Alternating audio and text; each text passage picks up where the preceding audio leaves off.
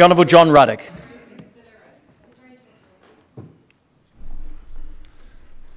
Mr President, I give notice that on the next sitting day I will move 1. That this House acknowledges there has been a concerning number of excess deaths in Australia in 2021 and 2022, as evidenced by the recent all-cause provisional mortality data from the Australian Bureau of Statistics. And 2, that this House calls on the government to investigate the reasons for these excess deaths, and specifically why deaths from dementia, cancer and diabetes have seen significant increases in recent years.